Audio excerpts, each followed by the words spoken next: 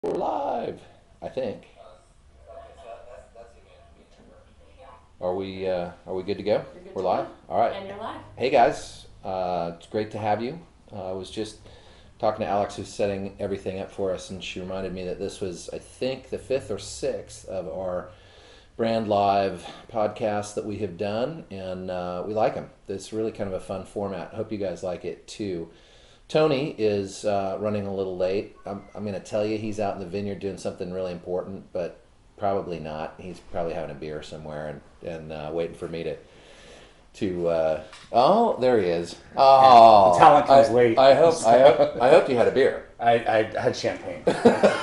Champagne. Well, there you go.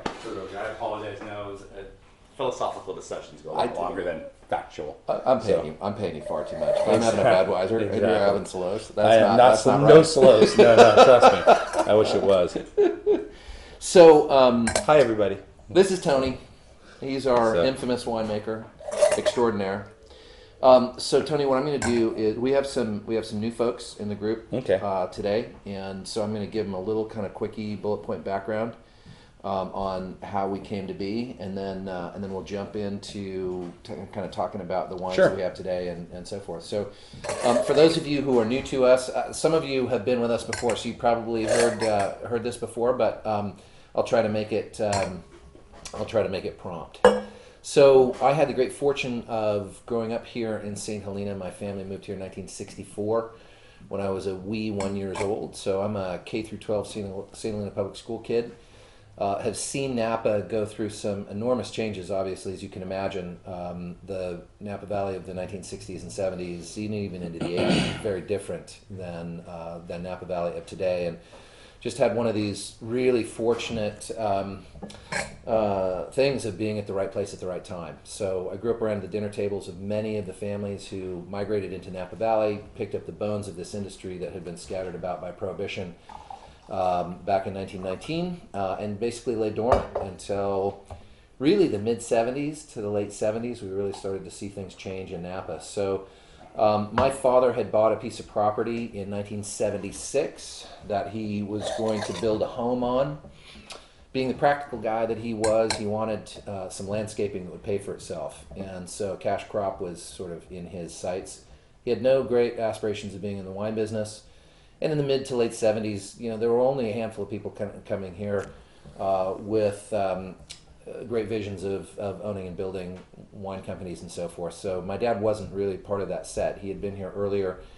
He was a real estate developer, but he bought this really cool piece of property, and he wanted this landscaping that would pay for itself. So he planted Zinfandel on the hillside of this little site that's about 2 miles north of the town of St. Helena, and we farmed it for a number of years. It became kind of the core of Camis's Zinfandel program for a number of years through the late 70s into the 80s. Then my father passed away in 1990. I picked up the management of the vineyard for my mom that year.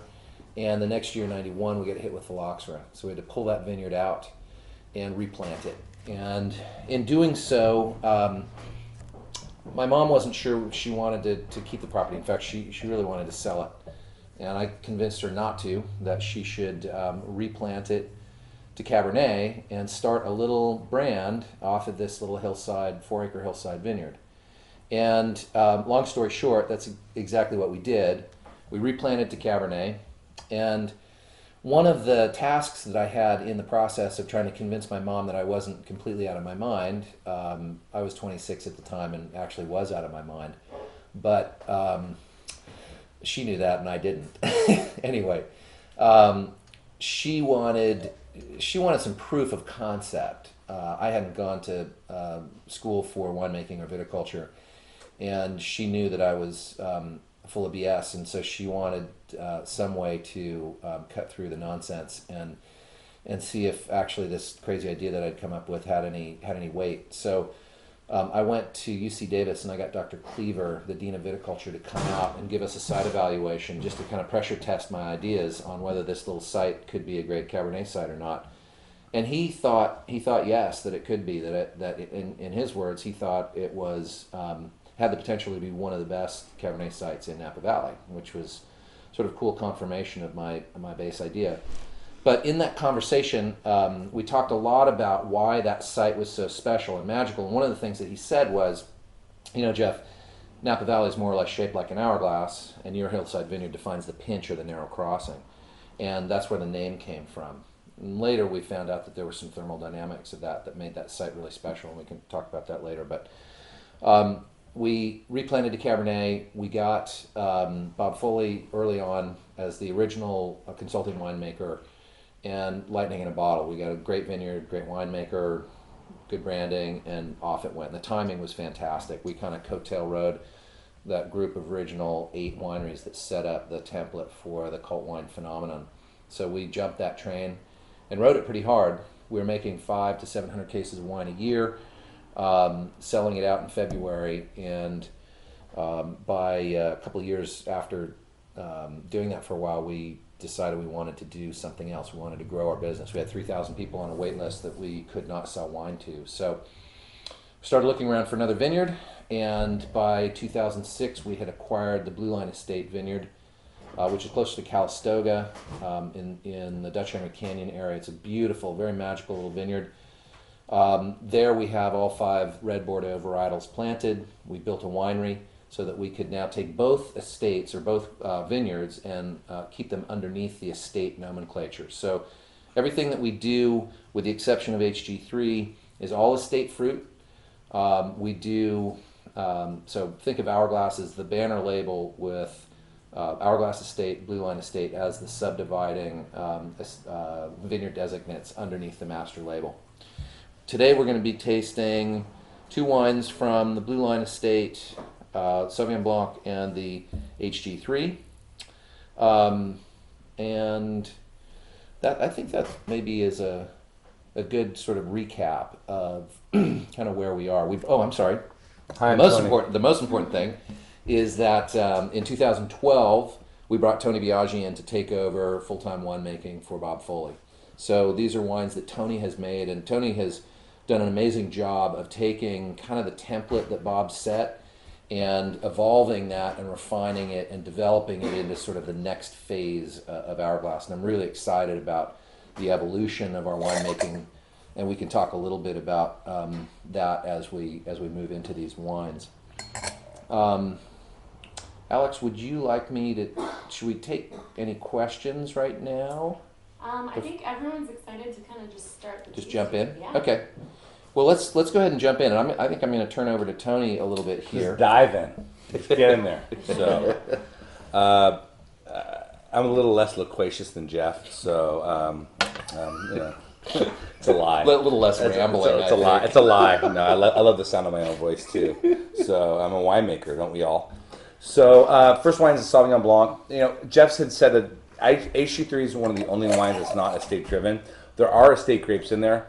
The Sauvignon Blanc also is long-term contracts under vineyards that our vineyard manager farms. It's not on the property, so if anybody asks, it's not at Blue Line, it's not at Hourglass Estate, but yet our vineyard manager farms it. So we have a long-term contract there, and they farm it to our specifics. So and it does qualify as an estate grown wine. Yeah. So to be an estate wine, you have to own your own winery, you have to own your own vineyards, or have a long-term lease on those vineyards. Exactly. Which is what we do. When someone asks today, well, where do you grow Sauvignon Blanc at Blue Line? We don't. So just so you know, and I want to be straight up with you guys on that. But yet, Sauvignon Blanc to me in Napa Valley is sort of the mirror of Cabernet. Chardonnay does grow well here in pockets. I think Sauvignon Blanc grows well where Cabernet grows, since it's his mother. So Sauvignon Blanc and Cabernet Franc got together, made Cabernet. Just how it happened. It's crazy night. We've all been there, right? Crazy nights. Do you think they were drunk? Yeah, I think they might have been. So you have the bushiness in Cabernet. But what were they drinking? I think it was tequila. Probably Beaujolais. That's what happens. Everybody drinks Beaujolais when you get crazy. So Sauvignon Blanc to me is very, I love it. I started my career at Duckhorn, and so Duckhorn Sauvignon Blanc was always very close to my heart. And then subsequently going to Neal Family Vineyards or even Plumpjack and Cade, I've always made Sauvignon Blanc. So when Jeff said, I want to make white wine, we almost said in the same time, it's like, remember the old Zoolander movie? It's mochaccino frappuccino, and we said Sauvignon Blanc at the same time. It came out of our mouths, and we danced. We danced around. We knew what we were going to do.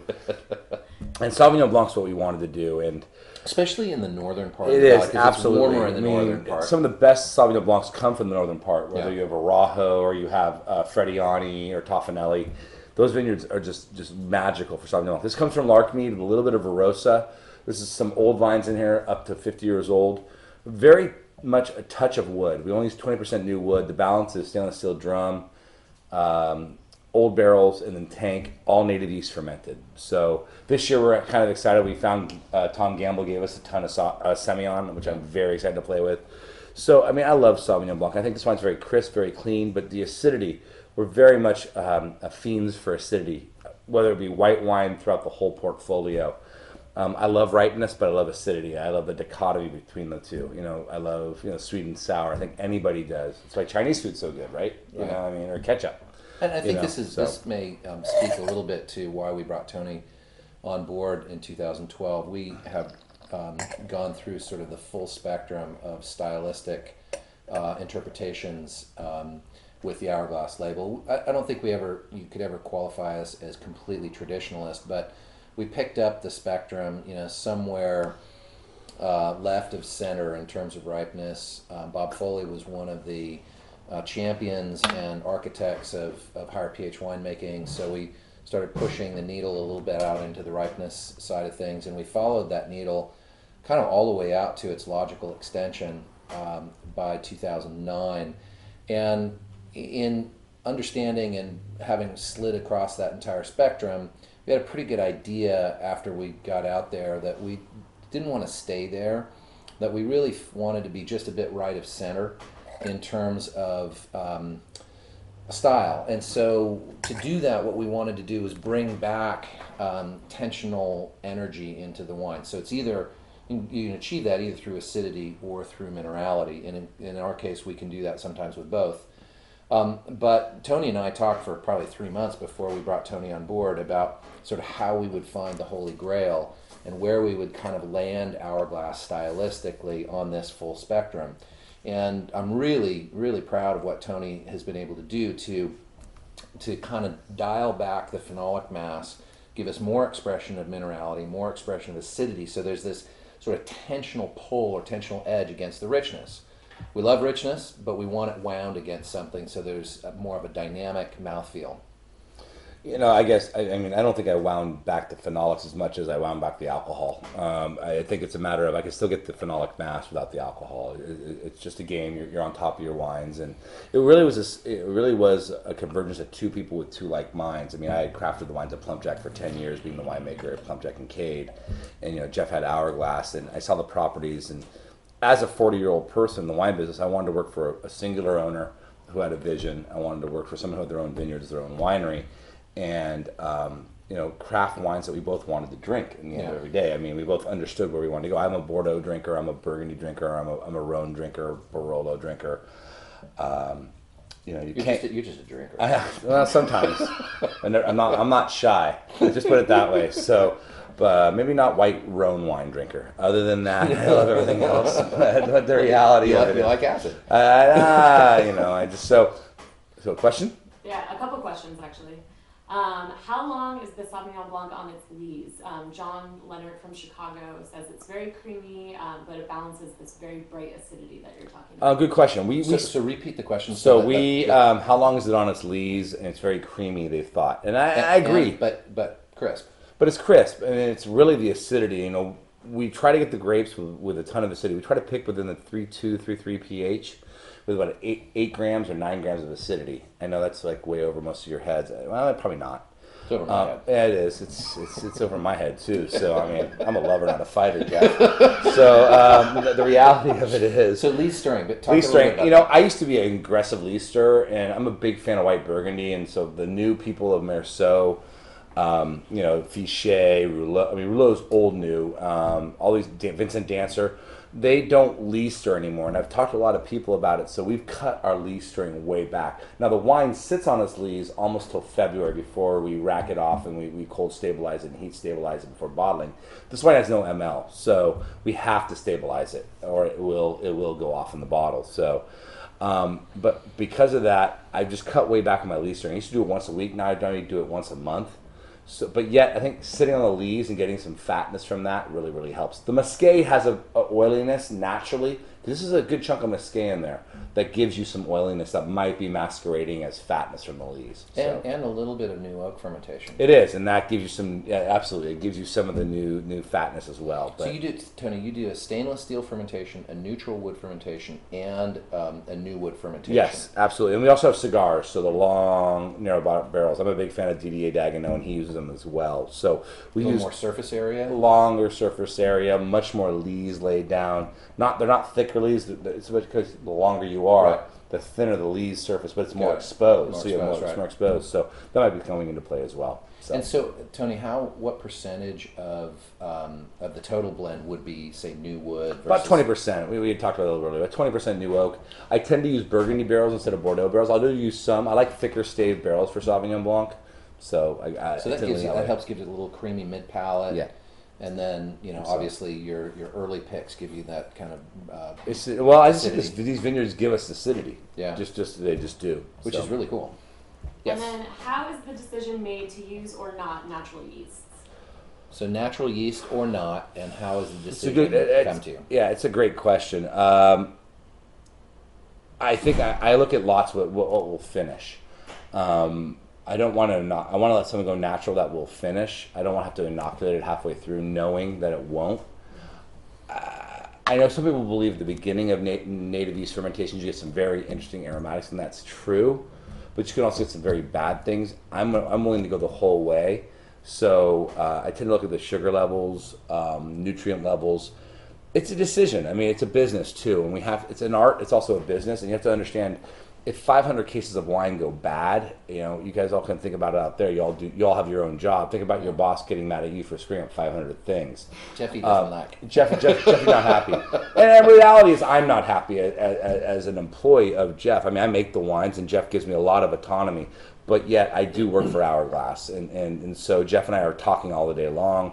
15 is a very hard vintage in general for fermentations. It was a very, very nutrient-poor year, and Jeff and I were on the phone probably every other day talking about it. But Jeff also understands that he wants to make some unique, one-of-a-kind wines. And I love white wine native yeast. Red wines, we can all debate about if it's better for native yeast or not. I don't think it is, and I can give you 50 reasons. Are all of the lots for the Sauvignon Blanc with native yeast?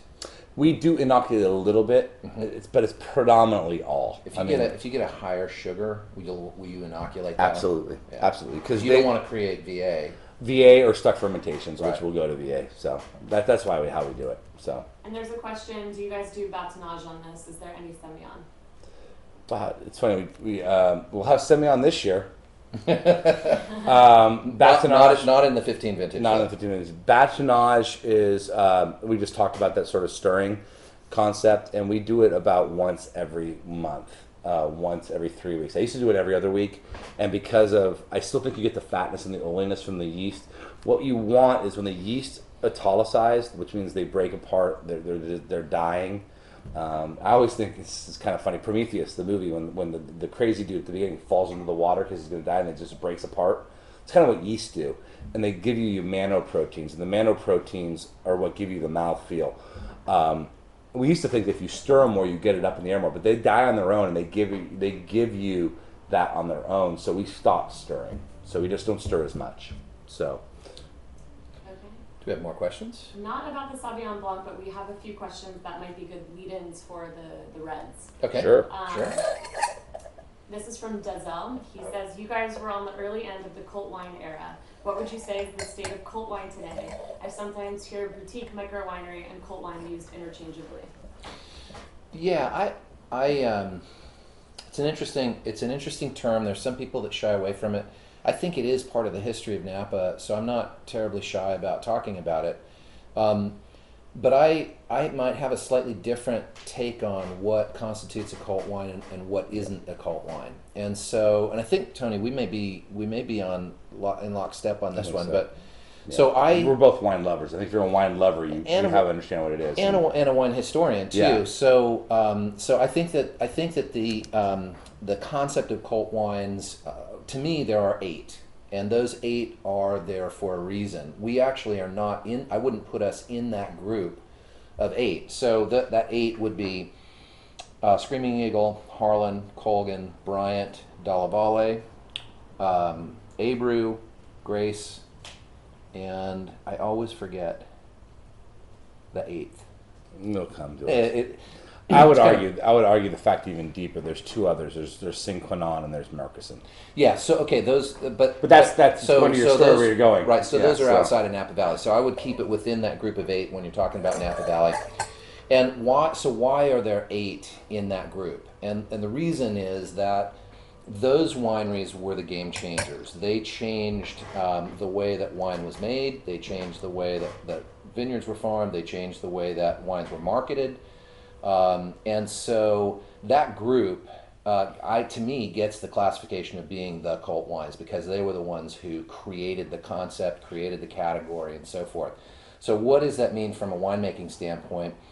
I think it's the move into higher pH winemaking. And so those wines, when you tasted those first group of 8 versus their competitive set of the qualitative leaders that came before them, they were different wines. They were just made differently. They had different mouthfeel. They had different aromatics. Harlan. Did you get Harlan? I may not have. Yeah, so Harlan would be in there. So there's your 8. So Hourglass was not in that group of 8. That group started, I would argue, in 1990, maybe 89. Harlan's first vintage was 89. I don't think they marketed it. Harlan's first vintage was 91. Yeah, they made an 89, but they never marketed it. They never marketed. No, the first one they released was 91. The early 90s, 91, 92. So Bryant has a 91, 92. Bryant had a 92. 92 is Colgan. 91 was Arajo. 92 is Colgan and Bryant. Grace was 78. So they were all. So Grace was the one who kind of created the model, and they were all sort of following. They were all following Dick's formula. I sold basically. retail then. I could tell you. I mean, those wines are. Yeah, they're hard to get. Yeah. I mean, so small production, hard to get, mailing list only. But for me, what makes them more interesting is the winemaking paradigm shift that they spurred on. So ripeness became the critical factor to that, and that's where the hang time concept started to drift to the more modern side of wines that were more lush, more black fruits, a little bigger mouthfeel, aromatics, and so forth. So we weren't part of that 8, but we were on the tip of the second wave. It was us and 100 Acre and Schrader. Later came stuff and Plumpjack. Obviously, you were before all those. What's that? You guys were 97. I mean, we were before Schrader. You Schrader guys was 01. You're number 9. We're number 9 of the 8. No, I would be honest. I mean, how hard it was to get. Oh God, I mean, you can get that. So, and we've morphed a bit, So we started as a 500 case brand, and we fit that classic sort of culty parameters. Absolutely. And then over time, I never really wanted to be that. I never wanted to be just a 500 case brand. I wanted to do more things. So then when we acquired the Blue Line Estate in 2006, it gave us the ability to sort of break out of that category and start moving beyond. And that's what we've been doing. We're still really small. Our total production of estate wines is about 3,500 cases between the two estate vineyards. So we're still really small, but we've kind of graduated out of that sort of culty zone. Next question.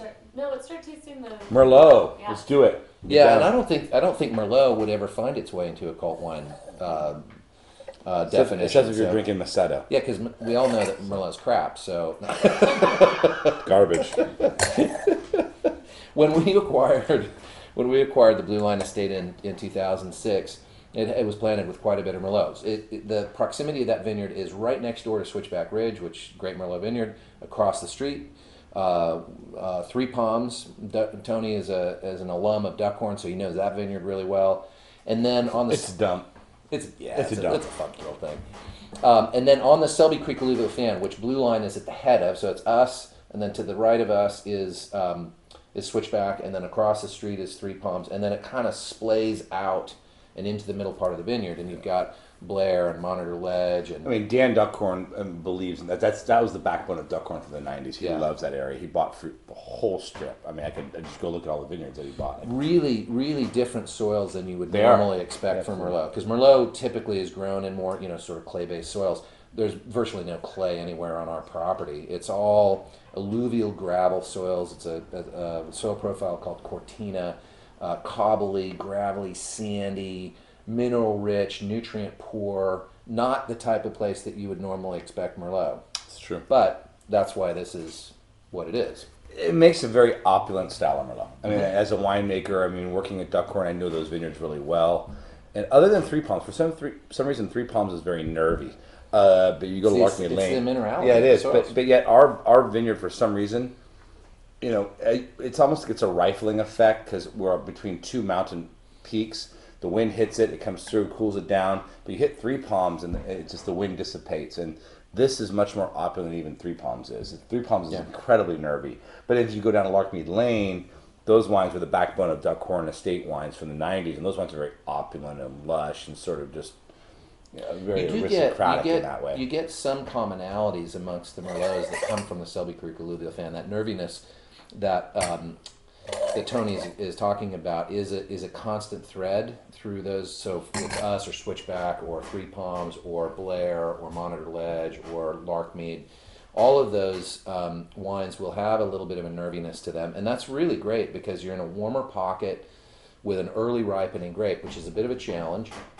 So you get that unctuousness, you get that richness. You need that nerviness, that minerality that's buzzing on the back mid palate. So we kind of refer to this as the blue line buzz. There's some sort of mineral reaction with the salivary protein on the back mid palate. So the acids aren't particularly high in this, I don't think, Tony. Not out of all the wines from Blue Line, it's the lowest. I mean, okay, the highest because you go reverse because it's pH. It's the lowest, but yet it's the highest. Right. So it's probably the highest pH, lowest. Probably acid. in the 3.8s to 3.9s, where the Cabernet and the Franc is in the 3.7s to 3.8s. So you wouldn't expect a wine of that pH to have the buzziness. The TAs are 6 grams. Yeah. Which is it's a really unique site. I mean, I've never seen anything like it. So you get that sort of tensional. Talking earlier about sort of stylistically what we want to accomplish with our winemaking here, which is to have the richness, but to have this sort of tensional edge that's pulling at that and lifting it and giving it more dimension. The minerality plays a huge role relative to all of the wines from Blue Line. It's everything. It's actually terroir. That dirty word. We don't have that in the New World, Tony. We don't. We have no good sites. Except for Tokalon. I want to make all my wines like Tokalon. We're all homogenous, aren't we? No pressure, you guys, but apparently we're trending in the USA right now, number 48 on all the trending Twitter hashtags. That's awesome. Yay, thank you guys. That's what I do. I trend. I'm a trender. Can I follow you? Hashtag amazing. So we have a question from Brittany in LA. She'd like to know, Tony, how has your expertise with Bordeaux varietals influenced the way you make these wines now at Hourglass? That's a great question. How do my expertise with Bordeaux varietals come here? The site drives it. I mean, you're trying to match what you know in your quiver of arrows with what the site gives you. I think the worst thing a winemaker can do is sort of, mug the site, I call it, because I'm going to tell you what I can do.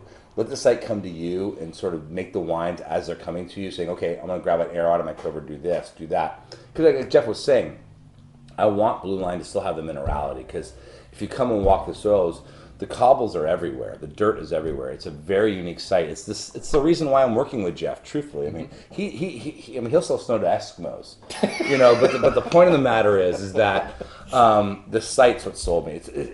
I think it's one of the top 5 sites in Napa Valley. I really truly believe that Blue Line is, and I've seen a lot of them working for Plumpjack or Duckhorn, and I think you have to be able to have a quiver that can work to the site. I don't ever want to part my will on the site. Now, there are vintages like 11 that you need to, because if not, you're going to lose the vintage.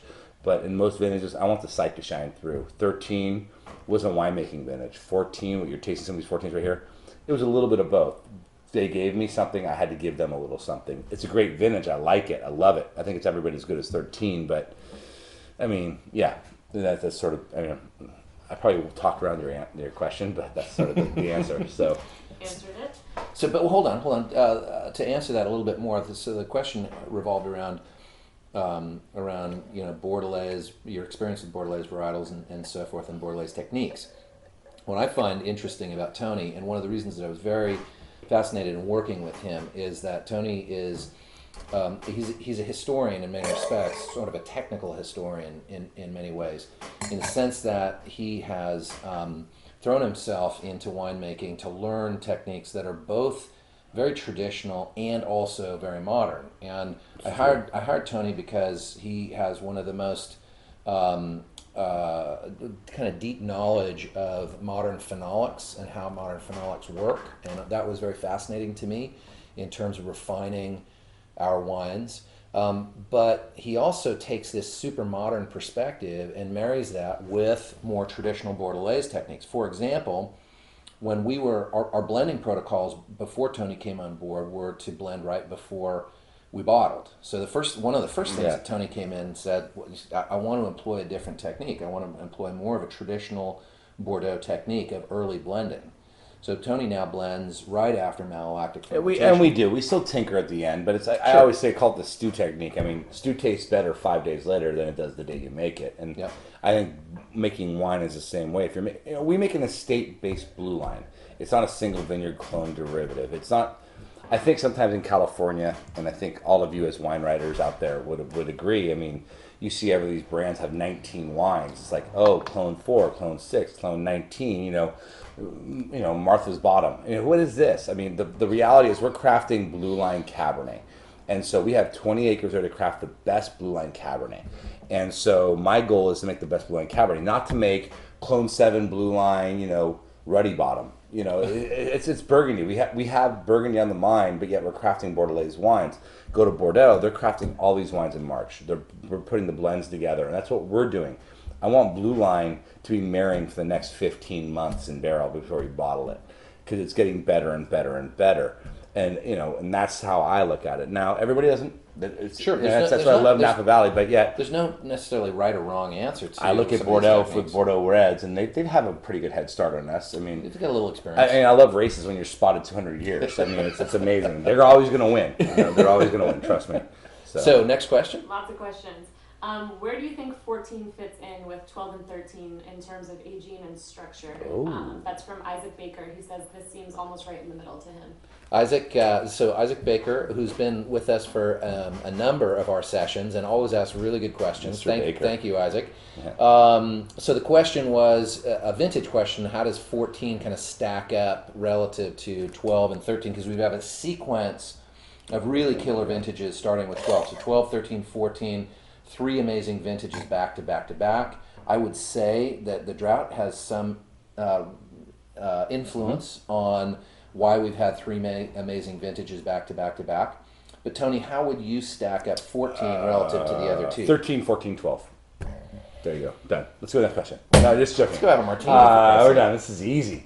No, I think 12 for me was coming out of 11s, and I still thought we made some great wine. I love the 12 blue line, but yet 13 and 14 were superlative vintages. They really, truly were for me. Then 15 we got a little weird again, but yeah, I love the wines. It turned out pretty good. Yeah, it was I went to a tasting today, obviously. So let's talk a little bit about the specifics of each one of the 3 vintages. So 2012 vintage coming off the heels of a very cool, very wet vintage in 2011.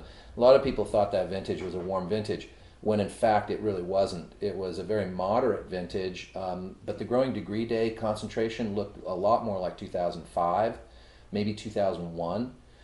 It was a warmer vintage than 2011, but still relatively cool when you stack it all up. 2013 and 2014 were warmer vintages. 13? Oh, but no. In reality, talk about the magic of 13. Well, 13 with the magic is, and see, all of you out there, we've heard California we always get slapped. I mean, I always like to say the B word before that, because all of the vintages are the same. It's not. I mean, come spend a harvest here, and you'll see it's not. And the reality is, I've grown up here. I grew up in the Bay Area. The fog is everything. And in 13, we had hot days, cold nights, the diurnals. Yeah, a really big diurnal swing. People don't understand until you've been here. I mean, look at the back of my truck by the end of the harvest. I have 34 sweatshirts back there because, you're up at 4 a.m. wearing a sweatshirt. By 11 p.m., you're throwing the sweatshirt in the back of the truck. And then the next day, you get up in the morning, where's my sweatshirt? I'll grab another one. And so the reality of it is that you have a 45 degree swing, and we had that in 13. That hot to cold. I always jokingly told Jeff, it's like putting the fruit in a refrigerator at night. You put your cheese plate and fruit out, and then when people go home, you put it back in the refrigerator to make it last. Well, that's what we're doing in 13. Mother Nature does that for us here. So really high tannin concentration and really high color's off the chart. Color. I remember Jeff came on the crush pad. We were crushing. I'm just looking. I'm like, I didn't do this. I want the credit.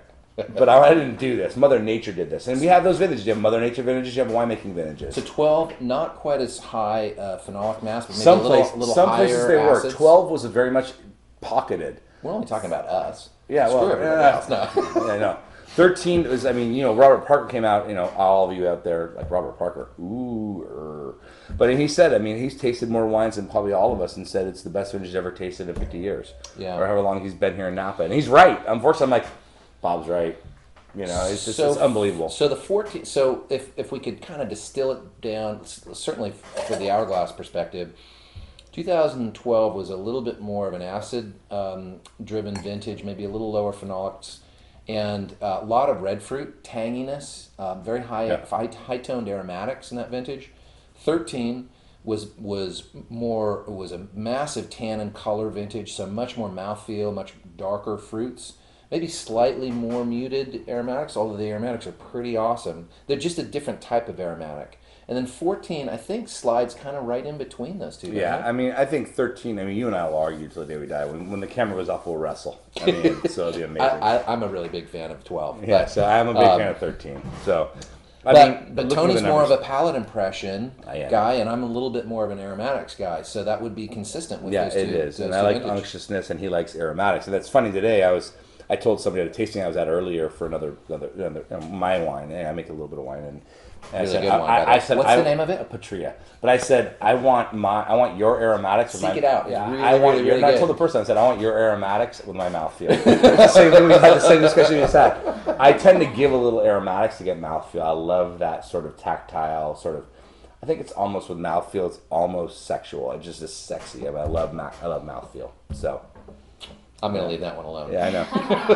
I do. Sorry, guys. I'm just being honest. I love density and richness and just opulence. So in the mouth. So next question. And before we move on to the Malbec, we've got a question. A couple of questions from Jeff Kralik. He wants to know from Jeff Kralik. With the moderate increase in rain, how is the 2016 vintage shaping likely up to be different? So increase in rain. We had a normal rain year. The question is, with a little bit more rain, how is that affecting the 2016? It's never rain. Growth?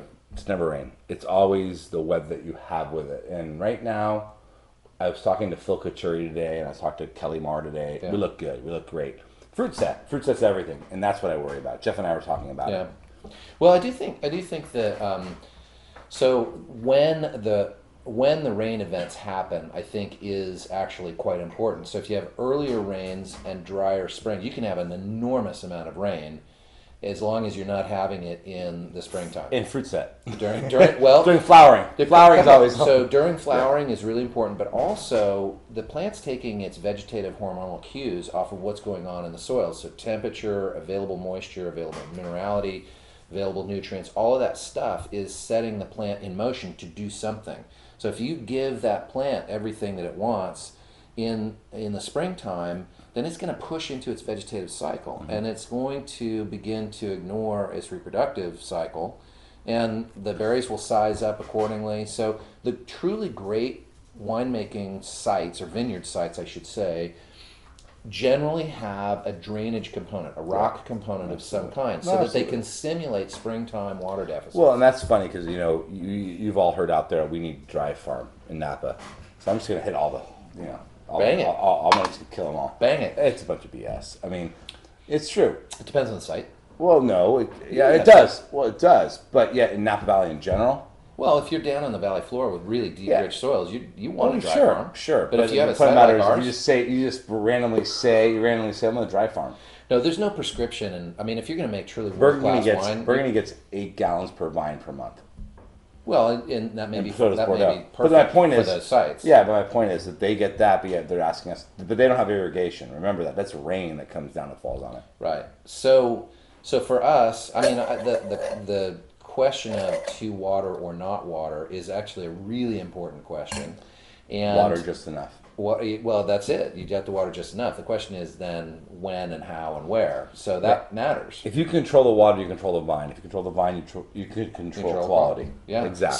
So to do that, sites that drain really well in the spring are really important, because if you have a site that's not going to drain, then you don't have control over that. if you have the ability to deliver water, which we do in California through drip irrigation, we can make up for water deficits, assuming we have it. So the great sites here tend to be the well-drained sites, and then we're learning an enormous amount about water delivery and when we deliver water and when we don't deliver water. We generally, Tony, I think this is true, we don't do any watering up until veraison. We are.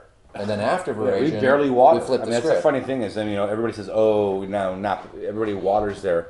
I get frustrated at times because we're comparing ourselves to other areas in the world that are completely different. Right, have no. We are literally, southern Italy. Was it Italy or Spain? I always We forget. are literally Napa Valley. No, but if you look at longitudinally or latitude, I always get this correct. But Spain just okayed irrigation Yeah. on the Smart. southern part. But I mean, you compare to Bordeaux. If you break down the water they get per month on rain, it's 8 to 9 But it's gallons. also more than just the rain in Bordeaux. It has to do with relative humidity. Oh, So sure, absolutely, You walk it's all around, of that. You spend any time in The Bordeaux. point in the is summer, that it's very you moist can't and compare green. the two, and people want to. It's a soundbite. Everybody gets excited in the press, but you can basically destroy it very quickly, saying, "Hey, let's do math." I think the message here is that if you are using any sort of prescription farming methodology, you're screwed. Right. You have to just get in and understand your specific site and what it wants to do, and then react to that. And we are incredibly good with water. We're basically, we're one step removed from organics. So, Shall we move on to Yeah. Move on. Malbec? So, quick time check. We've got Yes. about 20 minutes left. 20 minutes, With guys. you guys 20 minutes? Come on. It's not fair. So let's move on now to Malbec. I can listen to myself talk all night. It's amazing.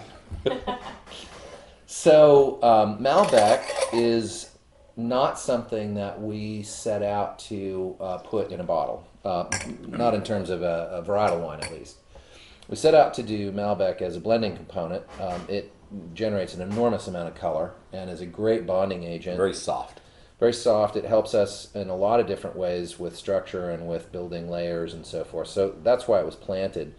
When we took the first fruit from the Malbec, which was 2010, I believe, Yep. was our first vintage. So It we was. bought Blue Line in 2006, and then we pulled out about half of the vineyard, replanted it, and by 2010 the Malbec was online. And we were so blown away by how cool that wine was, and it was very different than anything else in the cellar. It had a little bit of a stripe of red fruits to go along with the blacks. It had this really tangy minerality on the back mid palate. It was a little lighter, almost, I'm not going to say, it's not Pinot Noir-like, but it's not Cabernet-like either in terms of weight and mass. It's like Merlot with like some fat. That's what I yeah, always call it. and Zimp. So, yeah, it is. Oh, this stuff smells like Zinfandel. Yeah, It does. Zinfandel with about 20% Petit Sur on it. yeah, So yeah. It's got a real. Who would do that? Who would desecrate Zinfandel like that? Oh, sorry, the Italians would. Sorry, my bad. So, any questions about the Malbec? There's some questions about the varietal makeup. Apparently, the text sheet says it's 80% Malbec, 20% Cabernet. The website says Petit Verdot. It is not Petit Verdot, it's Cabernet. We have a little communication miscue. You know what? We're going to have a completely new website in about a month. No, So, I can tell you. It's we're not, just gonna I would not shoot the old I can website. tell you why I wouldn't put Petit Verdot in there. It just Maybe doesn't overpower it, work. wouldn't Yeah, it? it would overpower it. So this is Cabernet in there. So Yeah. So I would get his clone 4 too. so Cabernet and Malbec. What was the percentage? 80-20. 80-20? So it's basically 4 barrels of Malbec and 1 barrel of clone 4. That's what I guess. And that cab's going to give you a little bit more structure to it. Yeah, Petit Verdot was just too massive for this wine. I didn't want to put it in there. I mean, 20% Petit Verdot in anything would make it taste like Petit Verdot. So that's why I know it wouldn't be Petit Verdot. Cabernet's okay. Petit Verdot, any wine I make, for the most part, Jeff and I would talk about it and we would fight about it. You know, Jeff gives me a lot of leash, and I hang myself every once in a while. But the reality is, you can't go more than 9 or 10% with Petit Verdot without it tasting like Petit Verdot. It's just Petit Verdot And tends. if you put Petit Verdot in a blend, it'll grow in the Oh, blend. it will. too. It Yeah. will. It will overwhelm you. So that's why I know it's not Petit Verdot. We tried, before you came on board, we tried to do a varietal Petit Verdot just because it was kind of fun and it tasted great out of barrel, and we thought, oh wow, this is really cool. We had no Yeah. experience with it. And so we bottled up some that was 80% Petit Verdot and 20% Cab. And at the time that we put it in the bottle, it was like, wow, this is so tasty. Tastes like It's really sausage good. water. Oh my God, about 6 months later, it was undrinkable. I mean, No, it was just like, it was literally tastes like massive, and it sausage was water. It's just so huge. unbelievable. It's And, just, and kind of funky, gamey, weird, yeah, so I agree. angular. So that's why I know it's not. So So we've got a comment and a question. Kim Johnson says, in her humble opinion, there are only a couple of winemakers in Napa Valley that can do a Napa Valley Malbec justice. You guys just got added to the list. woo. And then Isaac Baker wants to know, why don't more Napa producers bottle Malbec? So I don't know if you guys could. I'm hoping that you guys can hear Alex call this stuff out. Okay, so we're just going to go on the premise that you can, and if you can't, just let us We'll know. start making stuff up. Yeah, That'd be right. great. Amazing. So so thank you for the kudos on being added to some of the better Malbec producers out there. That's really cool. Short list. It Figure out who that is a is. very short Trying to figure out list. who that is. But the reality is, it's a wonderful variety to drink and enjoy. It's really I mean, I fun. love this. It's a great food wine. I do. I drink the hell out of this Yeah. at home. Yeah. So. So then I'm sorry, Alex. The second question had to do with Why do you think more Napa producers don't bottle Malbec? why. Okay. Not a lot of it's planted. Yeah, you want to read the question? No, Can they hear us, Alex? They can hear you. Yeah. Okay. Can they hear you? No, they can hear me. Yeah. Okay, good. I don't think a lot of it's I planted. think it actually is economics at the end of the That day. too, but I don't think a lot of it's planted. So Truthfully, there I isn't mean, yeah, much I mean, planted, so- and so the question is why take really precious dirt that you can plant Cabernet Yeah. and plant it to Malbec to do varietal Malbec, because the varietal Malbec category. I mean, you're so- going to compete against a $20 bottle of wine from Argentina. right, and So- it's really good, and so our Malbec is 75, our Cabernets are 125 to 225. And a chunk of and almost all the Malbec goes to the Cabernet. Right, so the So- Malbec, I mean, this is just pure economics. We have 1 acre of Malbec. So that Malbec, most of that Malbec goes into the Cabernet blends. And so from an economic standpoint, it lands in a higher price point. We love this so much, we thought it was really cool, that we decided, well, let's just do something fun predominantly for our mailing list. And so we don't really market a Malbec unless you're on the mailing list. And we do 75 cases of this, so it's really teeny production. But we thought we thought it was just cool, and we thought that, okay, so we won't price it at $150 because we can't get that for it, and it is what it is. So I think that's why more people don't do varietal Malbec. Okay, here we go. Jeff Kralik wants to know, Jeff and Tony, what's the biggest argument you guys have had? Slayer or Slayer or Rat. Dawkins? No, actually, it's funny. We go back and forth. I mean, Jeff, I would honestly say the argument we have always the time is other than Slayer and Dawkins, I like them both. I mean, it's amazing. Dead Skin Mask. hair metal's coming back. Dead It's Skin gonna Mask be- is what I go to sleep to, so it's good. It's good. So it's fine. And Dawkins, George Lynch, his solos, amazing. But the reality is, Jeff and I go back for.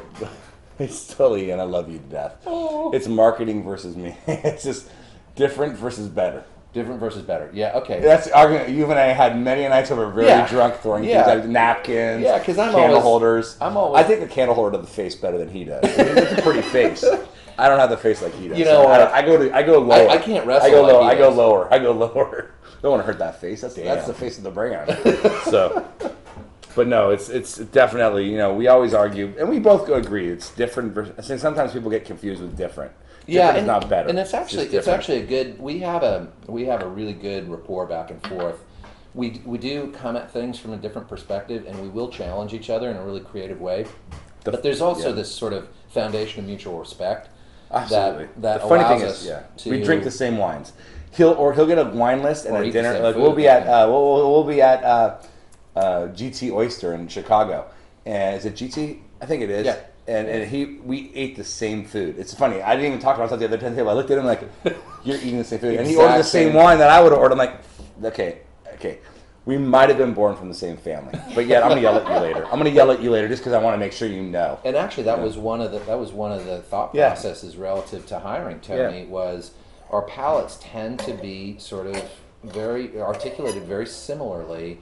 And when we made this shift, I didn't want to throw the baby out with the bathwater. I wanted to just evolve what we had already started. I mean, Bob taught And I us respect a lot Bob of to death. I amazing mean, things. Bob's a legend. I mean, for me, Guy's unbelievable.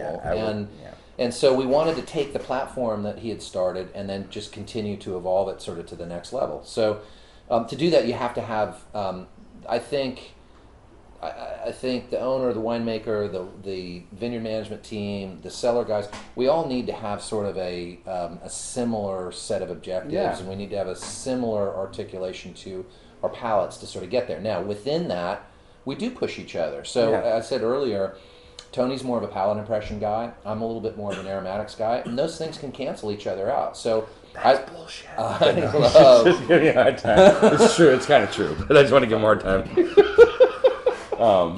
So, okay, shall we start our biggest argument ever? Really. You want to see it? It's coming right now. It's coming. And FYI, there's been overwhelming support in favor of Slayer. Oh, Slayer, really? Yes. Okay. All right. Who doesn't love Slayer, dude? Come on.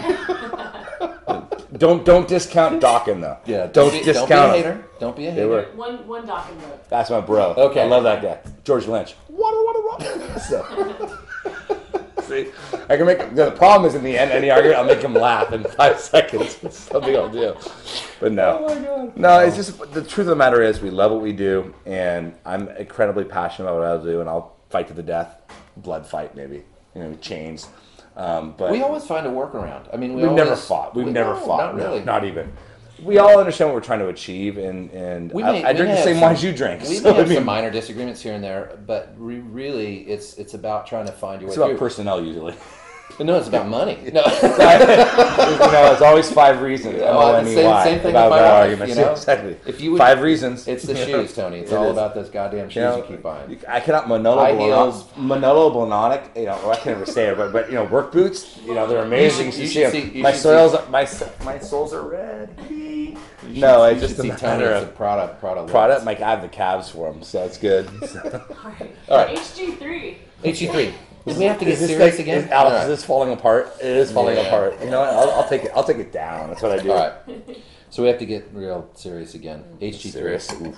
Okay, so HG3 came about as a function of some of the changes that we referenced earlier relative to our blending protocols. So as I mentioned, we used to blend under Bob sort of very late in the cycle, right before bottling and so forth. Now Tony likes to blend earlier, right after malolactic fermentation. And Tony is also sort of this idea of winding more energy intentional edge into the wines. Another thing that Tony will do is do more sequential picking. So we'll take the same block that maybe we would pick on the same day, maybe a little later in the cycle. We'll take that block and we'll chop it up into a couple of different picks. So we can get earlier picks that have more acidity, more red fruit, more tangy minerality. Later picks that give you more unctuousness and black fruit and mouthfeel and so forth. And so, in the past we might make 3 different Cabernets from Blue Line.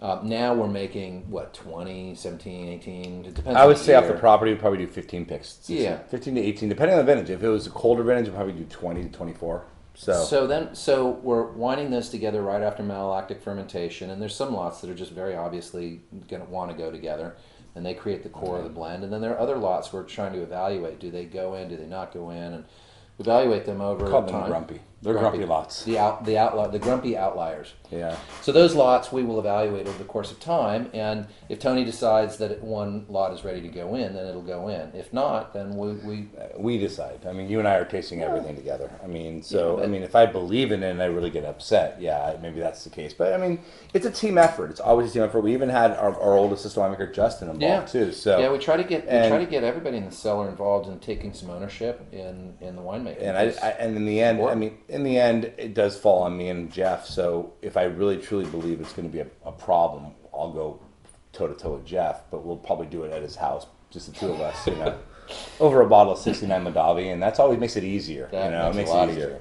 Jeff and I love old California Cab, so we drink a lot of it. So HG3 now is a new project from us that came about through some of these changes. So we now have more lots to choose from to assemble the blends. The blends are now coming together earlier. So the outgrowth of that is that we've had some tail ends that are still very high quality wines, but didn't make the final core blends that Yeah. would be bottled under the varietal They're not releases. they're not $100 bottle of wines. They're $50 Right. bottle of wines. And That's correct, awesome. correct me if I'm wrong, but I think it has a lot to do with sort of the structural integrity. So the tannin, and Yeah. how Sometimes how, yes, sometimes no. I mean, I think you and I both know that a lot of times it's that way, but sometimes I think there are wines that just don't fit. Right. They're not big enough. They're not sweet enough. They're not. yeah, for whatever reason They're just not there. they push the blend in a direction and we that's, don't want it to maybe go. you hit a vein in the vineyard that just wasn't there. I mean, Yeah. it happens at times, and that gives us the opportunity now to make our blue line Cabernet, which we'll try in the fall, Right. better. But yet, this wine at the price point is smoking. The wines are so great, and we're still crafting it. So it's declassified Blue Line Estate fruit and contract fruit that we go out and acquire and make.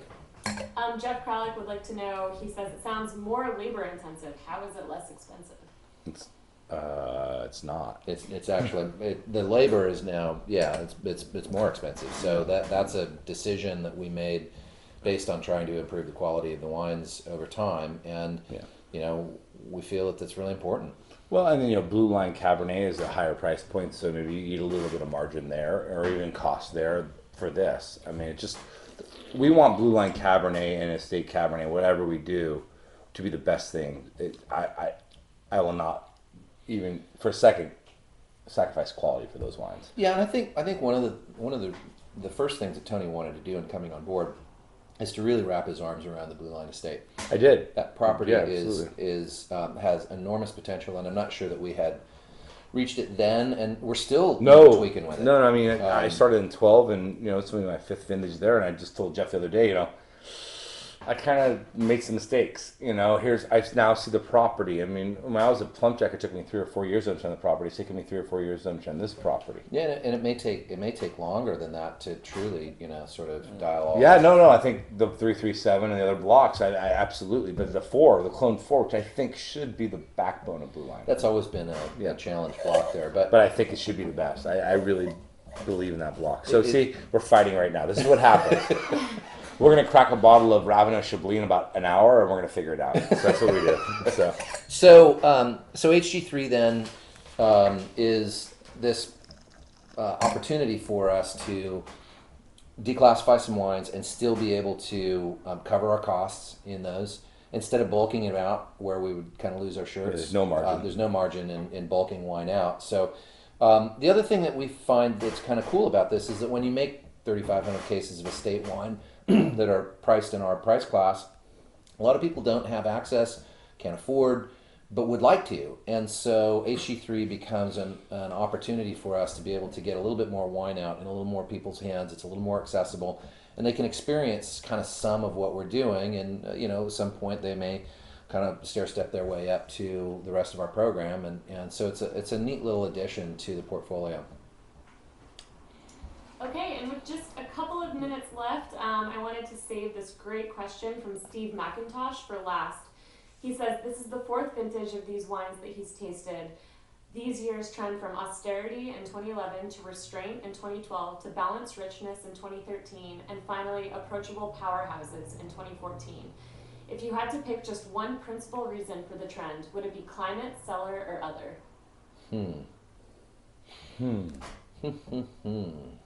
Should we huddle? Damn, one? We have to distill it down to one thing. I think, it's a great question. I mean, great question. From a winemaker standpoint, I finished the 11s for Bob, and I think that that vintage, you couldn't get off the mark of that vintage. That vintage marked Napa. The vintage had a strong imprint. You couldn't get away from it. You could, yeah. And then I think for me as a winemaker, it's hard. You come in as a winemaker and you're replacing a legend. Bob Foley's a legend. I did it at Plumpjack with Nils Vengi, and you're trying to honor what they did in the past, but also take the winery maybe perhaps not in a different direction. Maybe put some new shoes and a paint job on the car. New shoes meaning tires, and just evolve and refine. Yeah, and evolve and refine. And they did the same thing at Plumpjack. So 12 might be more that way. 13, I mean, I love that vintage. I mean, we could brawl at her on that wine, but I think those wines, as much as you say restrained, I think those wines are opulent too. But there is a restraint to them. It's funny you should say that. I never saw them that way, but they are. They are. But they're massive wines. If you look, I won't get into it. I can't get into it, Jeff. I can't go there. It hurts. It hurts too bad. I would answer the question that each one of the wines that you described and the vintages that you described is characteristic of what the vintage provided for us. Yeah, absolutely, and so so the vintage does play a really strong role. Now, there is also a thread of consistency through those 3 different or 4 different vintages. Actually, in this case, it would be 3 different vintages because Tony came on board in 2012, 12, and there is a little bit of a stylistic shift, starting with Tony coming on board. That thread that runs through there is 2 things. One is the personality of the vineyard, which we have 2 vineyards that have really strong personalities, and they want to show that personality. And then third piece of it is Tony's hand at taking those vintages and maximizing each one of those vintages and maximizing the best he can out of the vineyard for that. So it's really difficult to distill it down to one thing. I think it's those 3 things wound together, working alongside each other. I'm not a believer in terroir for the sake of terroir, meaning I was asked in a panel discussion some time ago, does a vineyard have an ultimate expression of terroir? You hear this all the time. You hear winemakers talk about it. You hear wine writers write about it. A vineyard has sort of the ultimate expression, and our job is to find the ultimate expression of that vineyard. Well, it's quite possible that a vineyard might have several ultimate expressions. Yeah, no, absolutely. I was talking today about sea clone, our heritage clone that we grow on all of our properties. If maybe you grow Grenache on this property, how would you know that Cabernet might grow better? Right. So, and in addition to that, having different winemakers with slightly different stylistic goals is going to change the interpretation of that terroir. And there may be a multiplicity of really killer or really bad options that could come from a vineyard site. So terroir, I think of terroir as a range of options that the vineyard will give you. And some vineyards will give you a wide range, and some vineyards will give you a narrow range. Some vineyards will give you no range. Or no range, exactly. So the possibilities of the expression of that is sort of the range of options that you have. Now, it's the winemaking team's responsibility and job and so forth to try to pick a spot on that spectrum that they think can be a great expression of that. And our ability to do that is what we're trying to find out. But one guy might do it this way, and one guy might do it this way, and one consumer might like this one, and one consumer might like that one. So it's a really hard question to answer, to distill it down into here's the consistent line. Come on, Alex.